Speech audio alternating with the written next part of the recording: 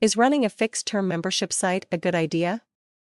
Membership sites are often suggested as a way of creating an online income that's as close to passive as you're likely to get.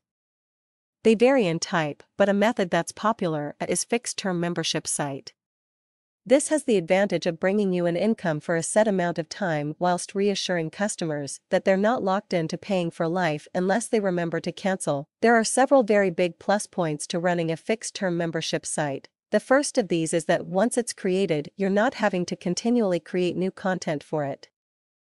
Apart from checking every now and then that the information is up to date and that none of the links are broken, it's as close to set it and forget it as you're likely to get. The next big advantage applies to both you and your customers know that the end is in sight. That has two big advantages.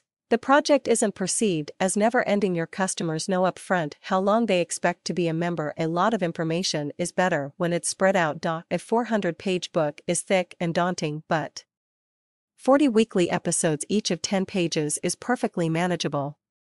Not to mention that the convenience of having the information drip-fed usually carries a price premium. Once you know how long the site will take to deliver the information, you can decide how to charge for your membership site.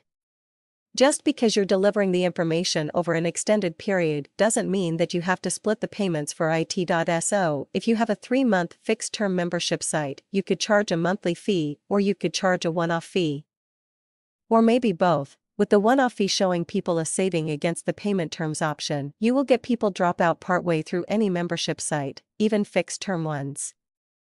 That's just a part of doing business, and you shouldn't take dropouts personally. There are all sorts of reasons why people stop paying for their memberships. That's why most gyms tend to have pages of small print in an attempt to dissuade people from leaving once they've got past the fitness bug they acquired in the first week or two of January.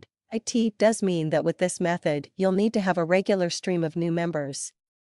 That's the biggest trade-off with running a membership site that lasts for a fixed term. But you'd have to do that with a site that didn't have a predetermined life, as not everyone will remain a member forever. So it's the same issue as with any other membership model. The other thing to consider is having somewhere for people to go once they've got all the way through the initial term. This can be a more exclusive, graduates-only club, or it could be a different but related product area, or a more advanced version of the program they've just completed. That gets the best of both worlds, as it gives you a more regular income without having to spend all your time recruiting new members.